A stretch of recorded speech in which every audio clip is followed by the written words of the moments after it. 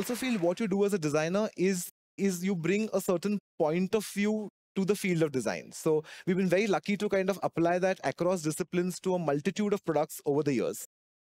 We did a bunch of bed sheets for Bombay dyeing. So this is a very interesting collection. It was inspired by all the poisonous yet beautiful creatures that exist in nature. So it was called Toxin, and those poison arrow frogs and the colors were something that happened for bed sheets. There was one inspired by Japan, and then was one inspired by the roses from chiaroscuro. We also done fine gems with fine jewelry with a brand, you doing jewelry with diamonds and enamel, as well as food. So it's something which you really take across and apply. So I think as a brand owner or as a brand custodian, there's so many. I'd love to do paint, I'd love to do wallpaper. I mean, the search is endless. A diversion that happened through the years, again, like I feel like there's something which is controlling us over and above what we choose to do or what we can control, which is the idea of providence, maybe. So in 2010, Mrs. Bachchan, who I do personal clothes for, personal wardrobe, just called and said, will you style an ad for us for a jewelry brand? And that's how I stepped into the world of costume. Now, what's very interesting about costumes is the fact that, when you do fashion, it's with a certain consumer in mind, it's with a certain longevity in mind. What you're doing through costume is you're telling the idea of storytelling through the clothes. It's taking a known actor and converting them into a character so that the audience can step with greater realism into the world of that film. That's what you're trying to do through costume. So these are some of the work I've done with them over the years. Again, Marathi films happened luck by chance. So, like I was speaking to, a few people before this talk began, it's just keeping an open mind and stepping into it, where you, why not? And I think that is a question, if you can kind of ask yourself, a lot more doors open than, locking the door yourself and saying, this is not me and that is not me with preconceived ideas. So there's a very cult Marathi play called Katyar Karzat Ghusli, which was being made into a film. And they called me literally 3 weeks before filming and said, will you help us with costumes? And my first question was, why me? I mean, I had not done those kind of costumes till date, but it just happened. And that film was something which is still talked about and celebrated. Another Marathi film happened, which was a biopic on an actor in the 60s. And then I ended up doing costumes for a film called Tanaji the Unsung Warrior, which was based on the Maratha warrior Tanaji Malusare. And it was amazing because, I think a film hinges on the creative vision of the director and what freedom he gives you. Because you're talking of actors like, say, Ajay Devgan, Kajol, Saif Ali Khan, who we've seen over decades in different avatars. And how do you take them and make a film where you are convincing an audience for 2 hours that they are really in the 1600s and they are these people and they have these motivations and they have all of these thoughts? That's where costume comes in, because you're transforming actors into characters. And this was it was a very gratifying project, because I've always been a student of craft. And a film like this, just to kind of take you through the process and the numbers. So like these were the ideation boards of, you're talking about an era when there was nothing, there is no photography. So there is nobody who can prove or disprove how things were. There were paintings. So it's really somebody's interpretation, but that's the closest that you'll get in terms of reference of how the world was. And you're really dealing with a country where there is so much craft and such an abundance of wealth and so much time that you're trying to tell in this short film world that you're trying to do.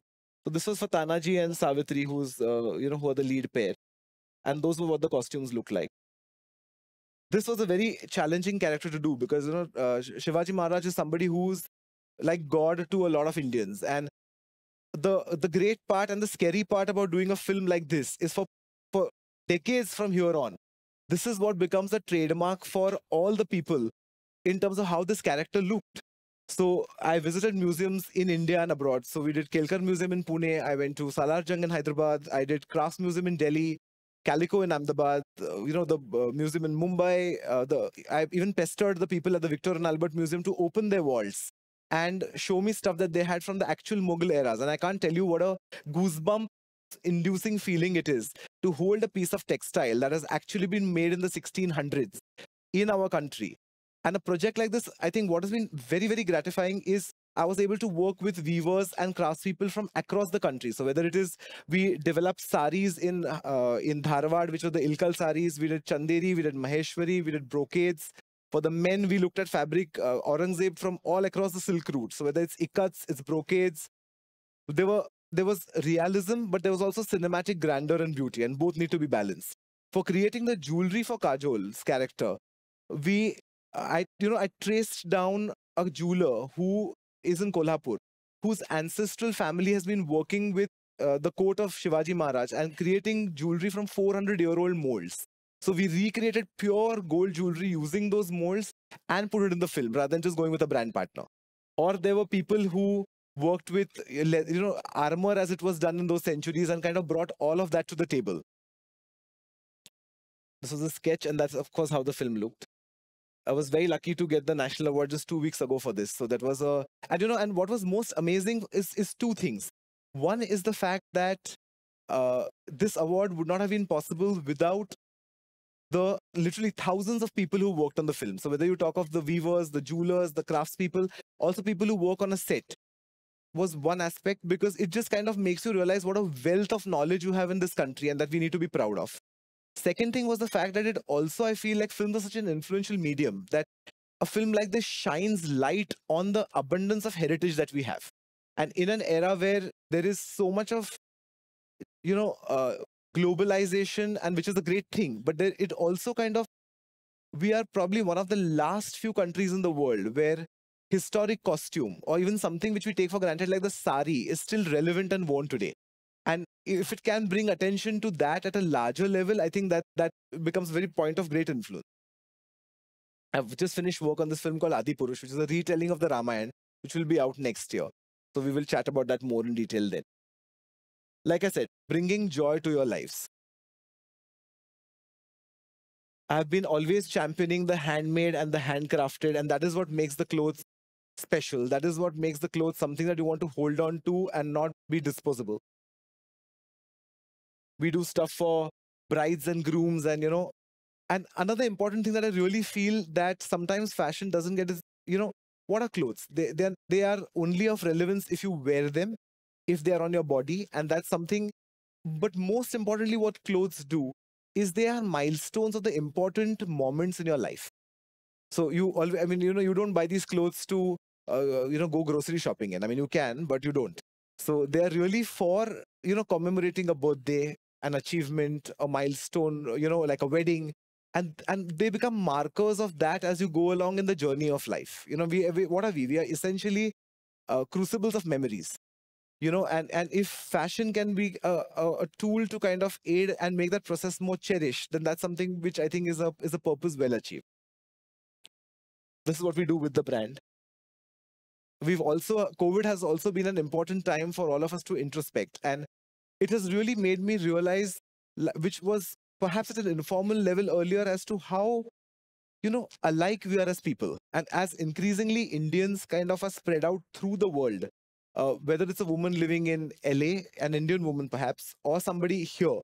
Thoughts are similar, influences are similar. So we wanted to kind of use this period to take our brand to a larger audience. So we built the website ourselves, we marketed it ourselves, and that's what it looks like now. It was a massive learning for me as an entrepreneur as well, in terms of, apart from the design aspect of it, the logistics, the systems, putting together a team for it, and a million challenges which continue every day. I mean, but it's a very rewarding process for any creative person to, have your product and your point of view resonated and validated by who you're creating it for. Democratic design to your doorstep. So I have always believed that, fashion should be like a warm, big, happy embrace. You can't sit with us and you can't do this and you can't do that. Now, I'll just illustrate this dress. So this is a dress from the new collection, which was worn by somebody who is living in Bombay, is a certain size, is a certain body type. And then, very interestingly, these two friends, they both live in California. Her daughter was getting married in Tuscany. So they actually discovered us through Instagram, and we did virtual e-consultations, and both the friends brought matching outfits to wear for the one of their daughters who got married in Tuscany. I mean, like, geographical boundaries don't exist anymore. Jimmy also said that, and I fully resonate with that thought, because today I think if there are any boundaries, they're really boundaries of the mind. They're boundaries of ideologies. The physicality is irrelevant. I mean, we can be FaceTiming with somebody sitting in Auckland, and at the same time on a group chat have somebody who's in Kenya. So it's really what are today we are forming are newer communities based on our thought process and our mindset. Now, this is an example of somebody who wanted to kind of, again, like each of these are handcrafted and made. So the stole on the right is made using, Paithani fabric, which is all pure gold zari woven in a part of Maharashtra. The others are embroideries, traditional thread work. So it's like a confluence of all cultures across the world being worn for a wedding. Again, we do like, everybody come with us. So it's grandmothers, mothers, and daughters. It's I don't think when you see a lot of brands across the world and people always have this marketing fund. I know who's your target customer and is she this age and is she that age and I think why not? I mean, everybody's welcome. Whether it's for different occasions, different body types, different kinds of people. I mean, we are very lucky as designer. So like I said, my everybody in my family is a doctor, and we do share people who know each. We cater to in commonality.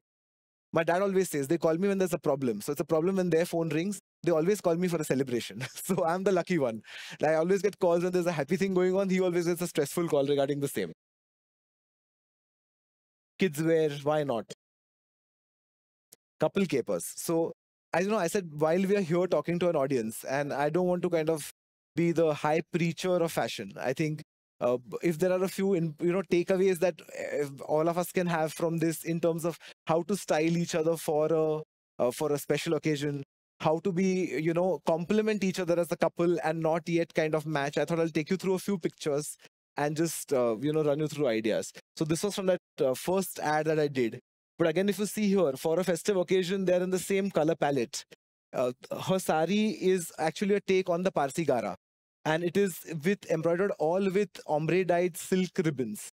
So the whole sari takes about, again, I think 230 hours or something of embroidery to do, but it's a design classic. I mean, that's something which, as time goes by and it's something you can wear. For me, nothing gives you more joy than a garment which is pulled out 10 years later and reworn, because it's not only telling you the story of that garment, it's telling you the story of your journey through those 10 years. These are again couples that we styled, in ways. So a lot of times people ask me, hey, me and my wife are going for a wedding. Like, how do you want to look? I mean, you don't want to look like the Beckhams or twinning in head to toe, I mean, like that's just not a fun look on Indians. But whether it's complementary colors, so we gave her a lovely plum color lehenga, and he has got little plum color detailing all over the bangala and the pocket square. There's red and grey done in ways that works here. Again, like I said, for the same wedding. So the sari on the left was a very interesting brief. So this lady wanted a sari which complements. So the groom's family is from Gujarat and they are Maharashtrians. And she said, I really want to fuse the two. And me, obviously being a craft junkie, wanted to kind of, it was my, manna from heaven, because I wanted to kind of merge in as much as we could. So we took a lovely ikat and did the Gujarati Rabari mirror work. And with that, draped it in a Nawari style. So it was the first time that there was a confluence of these two styles done for her. And for him, again, there was the Paithani stole, and we did beautiful hand embroidered threadwork popats, so parrots on his kurta all over. Another couple who wanted something for a cocktail. So he was much more outgoing and flamboyant. So we gave him a fully hand beaded bangala kind of a jacket. And for her, it was a more tonal, classy black outfit. Again, here, that's my wife. So as we can see, so like it's black on black. There is, a sense of elements of what we are trying to do. So just quick few tips if I had to kind of sum it up. One would be that do not try and match exactly. Secondly, a lot of people have this sense, what is fashion? Or, how do I kind of, is this on trend? Like, it's almost as if, you're taking a prescription from a doctor. And it's not, trust me, it won't bite you. I mean, at the most, you'll go a little wrong. So engage with fashion, enjoy it, maybe. And today, the idea of trends when you talk about, I think trends are redundant. There is a micro trend every second. You can say, oh, pink is in fashion, and then Beyonce wears like a lime green, and oh, lime green is in fashion, and something else happens. So I'll come to this, which is very important. This is one of my favorite quotes. So fashions fade, style is eternal. I think the aim, the fashion industry would want you to, or has for decades wanted you to say, oh, this bag is last season, and let's buy new season, and let's buy this, and let's buy that. I'm going to take that idea and turn it around on its head and say, hey, you don't need to kind of, diss what is being said. Develop something. Fashion is just a tool. It's like, it's like learning Photoshop, or it's like learning how to drive. Where that takes you is your call. It's a decision you have to make. You have to discover yourself through this process and this journey. and understand what is it that is tickling your, what is it that is making you feel most like yourself. I mean, because it works on, like, I've had women who've come before and said, oh, I've seen this XYZ on a celebrity that you have made, make it for me. And I have point blank refused, because I'm like, that works on her because she looks like that, and that's her lifestyle, her body type, her skin tone, and that's the best version of her. What you need to do is like look like the best version of you. And I think if that is a funda which can be kept in place when you're shopping, it really helps. Another important tip I would say is, it's a very simple tip, but a lot of us don't realize. We kind of are shooting things with our phone all day. When you're stepping out, take a picture of yourself head to toe in that outfit. Your eyes lie, because if this is the exercise all of you can try, is when you're looking, you're only focusing on one point. You can never see the whole image head to toe in one go. And for that objectivity and detachment, always take a picture of yourself to see whether it works. Can take a front and a back, see what is working on you. And thirdly, and most importantly, I think buy less but buy better. I mean, I think this is something that, as we all go along in life, we kind of we settle into our own self.